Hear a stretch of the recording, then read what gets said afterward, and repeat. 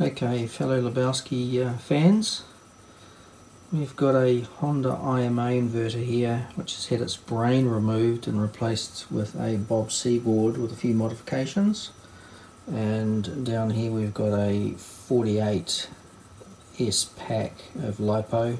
It's giving about 190 volts, and down there we've got a Hyundai HSG starter generator, which is a 6-pole permanent magnet motor, rated at 8.5 kilowatts, but tested by Oak Ridge Labs for I think 15 kilowatts plus, and currently sensorless, but we've got a resolver solution coming along just to run straight off the back of the Sonata motor there.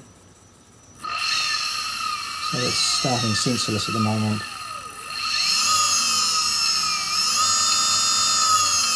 Now on 190 volts it does about 6,200 RPM.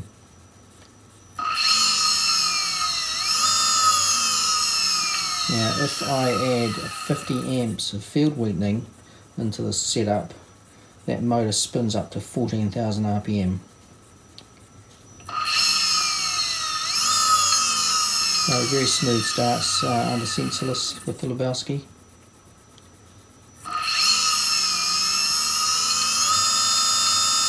And current draws to about 2 amps, which I think at 190 volts is pretty good at 6,200 RPM, so yeah, it's a great system. I've been working along with Cole from the Hemisphere Forum on this, and making some pretty good progress, I think. Cheers.